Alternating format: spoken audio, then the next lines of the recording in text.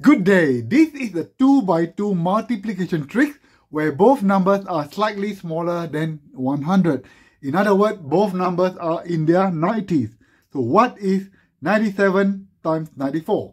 So the first thing you do is you want to make it 100. So to make it 100 for 97, you add 3. And for 94, to make it 100, you add 6. The next step you do, you are going to take 97 minus 6, which gives you 91. Or alternatively, if you take 94 minus 3, will also give you 91. And last step, you take 3 times 6, is going to be 18.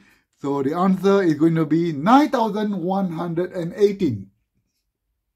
Next step, what is 98 times 96? Again, the same thing. We're going to add 2 to make it 100.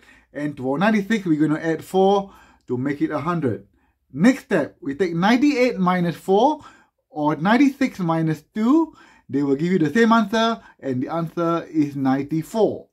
And last but not least, we're going to multiply 2 times 4, it's going to be 8, but because it's a 4-digit answer, we're going to put 08 as the answer. So 98 times 96, the answer is going to be 9,408. And last but not least, we're going to move up now, okay? What is 99 times 93? So to get to 100, we're going to add 1. To get 100 for 93, we add 7.